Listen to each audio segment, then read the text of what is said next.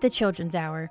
For nearly 3 decades, the youth of the Ozarks rushed home from school each weekday afternoon, dialing their blocky television sets to Channel 3 for an hour of fun and learning with Aunt Norma and her puppet friends.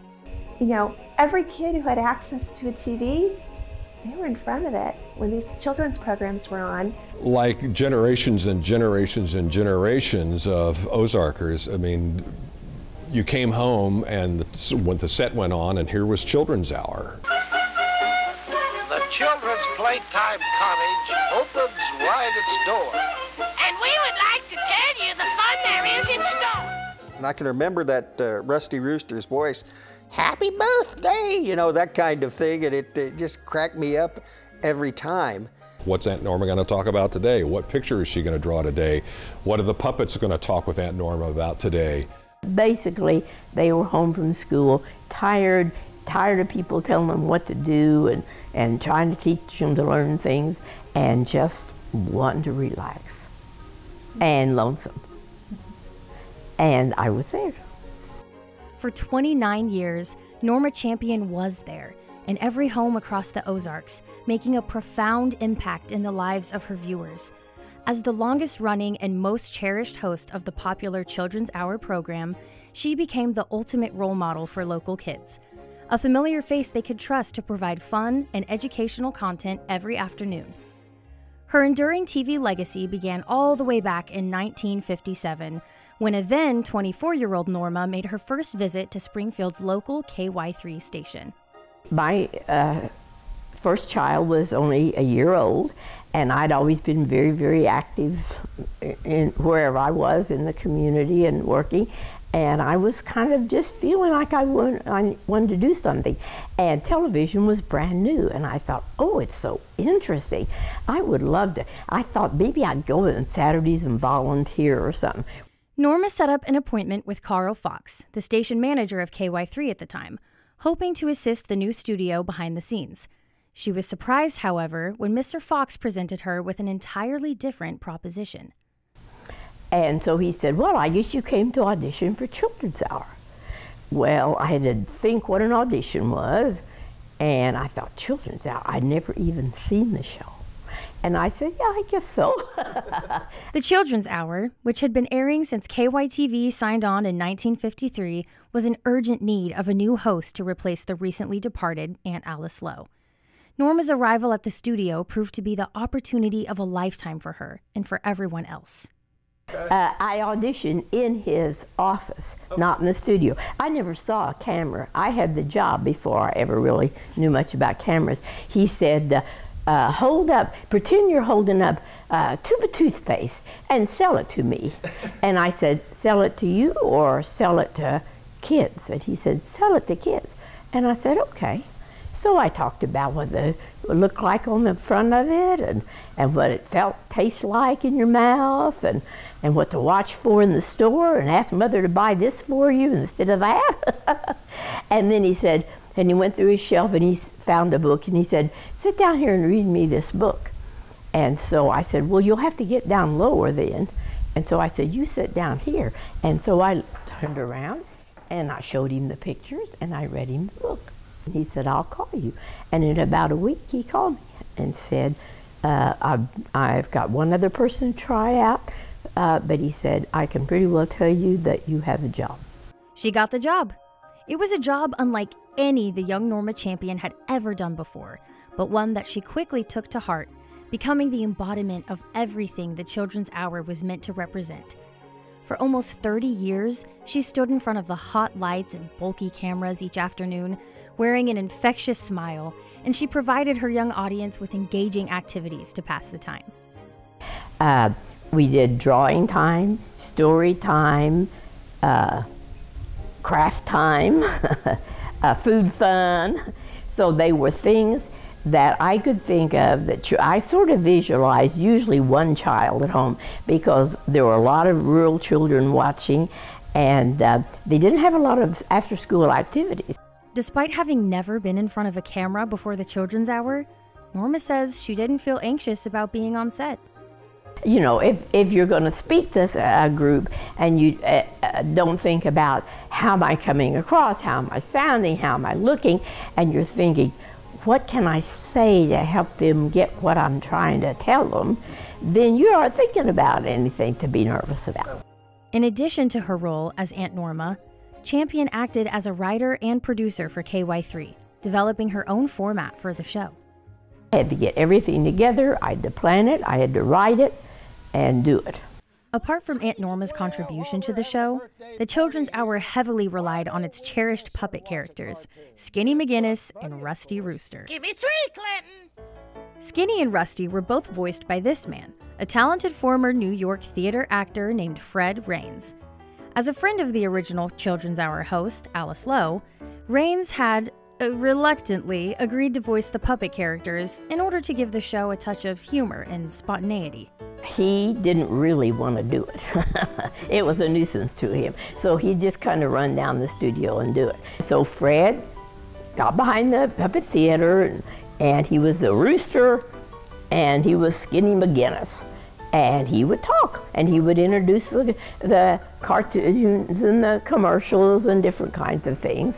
And he would do a lot of side jokes with the engineers that passed over the kids' heads, but adults loved it. Hi, I'm Aunt Norma. And I'm Rusty Rooster. Oh, no, Mom. I did it again. I sat on a little stool in front of the puppet theater like this and talked to Skinny and Rusty, and that's what the kids were used to. Skinny McGinnis, a gangling little boy in a top hat and tuxedo, was based on a character Raines remembered from an old radio program. I took the voice from an old Lum and Abner character on radio named Ben Withers, and he talked as if he had a bad cold, and I thought, well, Skinny, being Skinny, probably had a lot of colds. Alongside Skinny was his inseparable partner, Rusty Rooster. Rusty's character was originally invented by KY3 co-manager Claudia Cox before being passed on to Raines. When Claudia used to do the commercials sometimes, and she was the one that got the rooster, and she made this voice, a brassy rooster. And she had to be out of town one day, so Fred had to do 2 puppets. He had to do the rooster. And so it was Fred Raines trying to sound like Claudia, who was trying to sound like her idea of a rooster. And that's where the voice came from. And when we would sing Happy Birthday, Rusty would always say, blow out the candle! And for years and years and years, and sometimes people would say it and didn't even know where they got the idea. People would sing Happy Birthday at parties, and somebody would say, blow out the candles! Happy birthday to you. Happy birthday to you. Real light Happy birthday, everybody. All together now. Happy birthday to you. Make a wish. Now blow out candles. Over the years, Skinny and Rusty were joined by a cast of other puppet characters, including Professor Doolittle, Pistol Packin' Pete, and Floyd the Whale, all of whom were voiced and acted by Fred Raines. 37 years later, the puppets now sit quietly on a bookcase in Norma Champion's Springfield home, a gift to her from Raines. I feel a little sacrilege handling them myself when they're Fred's puppets. Yeah, makes me miss Fred.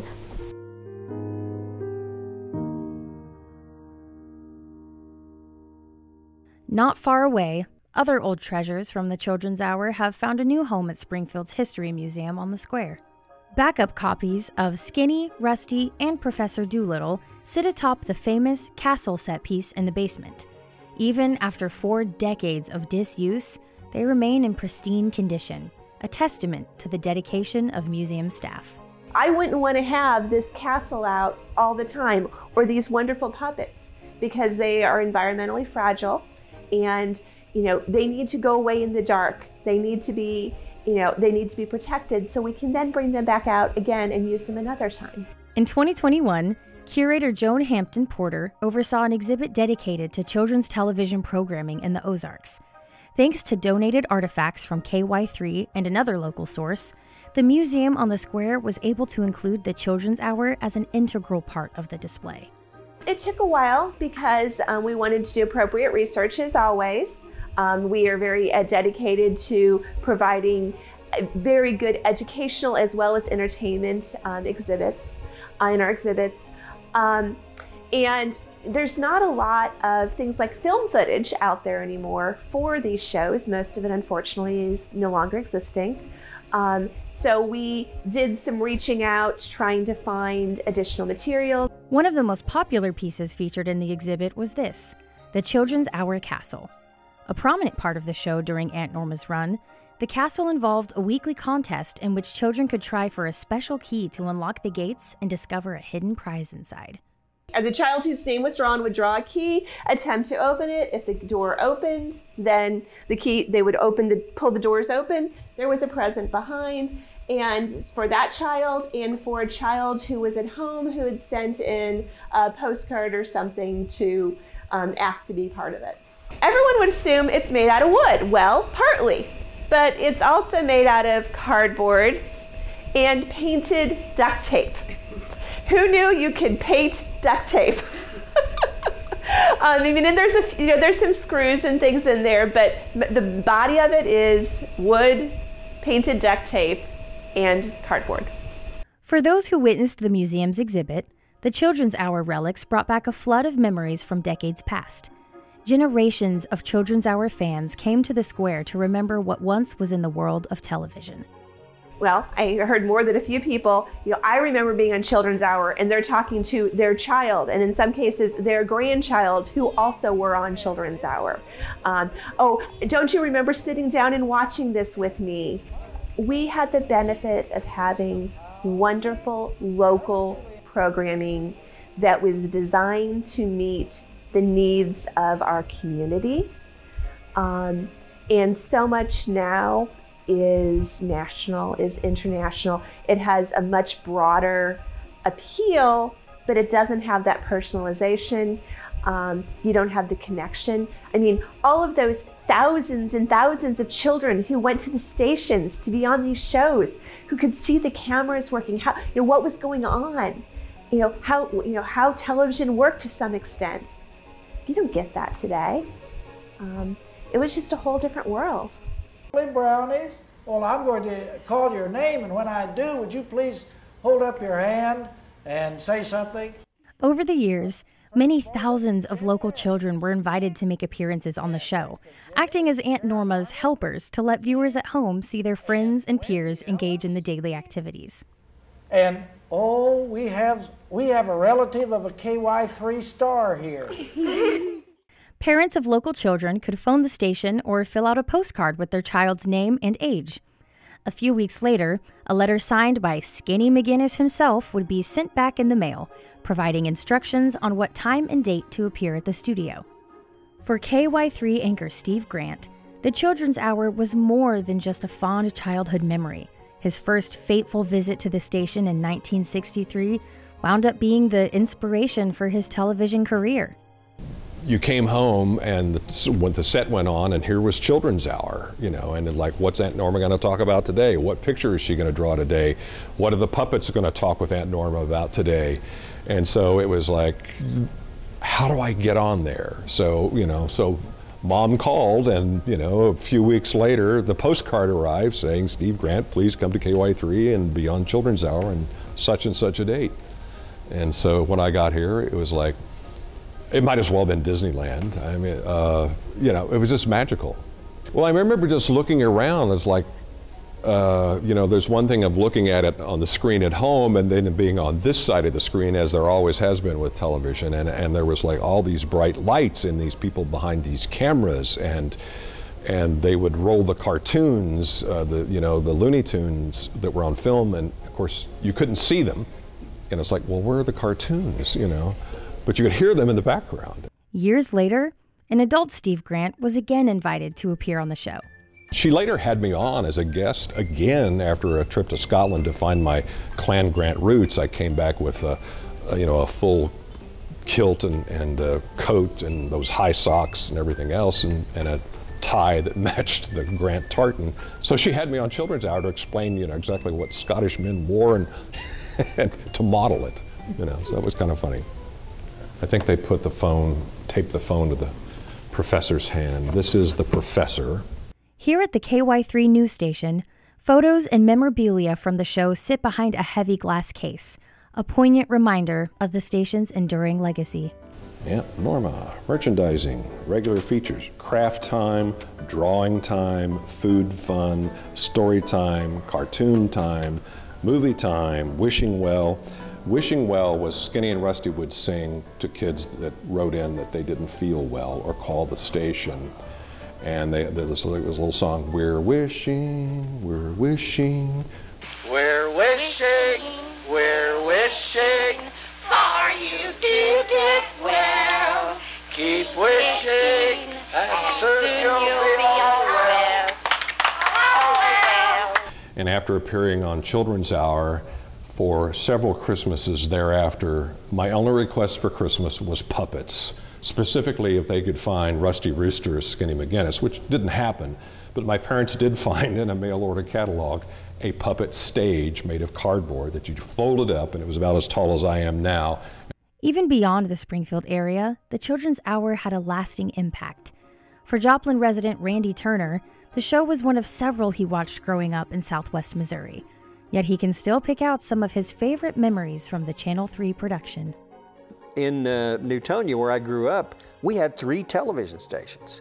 We had channels 12, 7, and Channel 3 out of Springfield, which meant that we were getting 2 stations that were both NBC stations at the time and a CBS station. And I would watch the Children's Hour, and they also had puppets on there that were really good. Trying to remember the names, I think it was Rusty the Rooster and Skinny McGinnis. And they would come on there every day, and they would wish the kids who had birthdays. And I can remember that Rusty Rooster's voice, happy birthday, that kind of thing, and it just cracked me up every time. Although Turner himself never got to make an appearance on the Children's Hour, he did later cross paths with Norma Champion. Happy birthday, Jennifer! And then Aunt Norma, who was the host of it for about 30 years, I was lucky enough to get to meet her briefly as I was an adult at the time, and she was I believe she was in the House of Representatives at that point. And she is one of those TV celebrities that holds up. She may have been a state representative, but she was still Aunt Norma. After Children's Hour went off the air in 1986, Norma Champion went on to serve on the City Council and later in the Missouri House of Representatives and State Senate. She acted as a professor of broadcasting and communication theory at Evangel University and became the first woman inducted into the Missouri Broadcaster Association's Hall of Fame in 2014. But despite all these accomplishments, Norma credited her role on the Children's Hour as having had the biggest impact on her life. It was like anybody's life. One experience gives you understanding and experience that leads to the next experience. So Children's Hour certainly helped me in feeling comfortable with people that I wouldn't have known otherwise. And it helped me feel comfortable to handle things that I didn't quite know how to do yet, but could easily learn, To this day, she enjoys touching moments with former viewers of the show. About a month ago, I went into a restaurant, and this gentleman grabbed my hand and said, I wanted to talk to you. I wanted to see you for a long time. You have no idea the influence you've had on me. And this is rather typical of things I've heard. And I said, oh, that's great, And he said, do you know what? And he looked at me right. He said, I always thought for sure you could really see me. And I thought, that's exactly what I was trying to do. And I said to him, do you know what? I could. And I said, I don't mean, I didn't see you physically, but I said, I did see you because I looked through the camera and I visualized you sitting there and thinking what you'd want to do. And I said, I did see you. He said, I knew you could see me. A legacy of fun and friendship passed on to the next generation. It gave me a sense that I was doing what I was supposed to do at the time, and that I made a difference in a lot of children's lives, and that it still has benefits. What more could you get out of a job?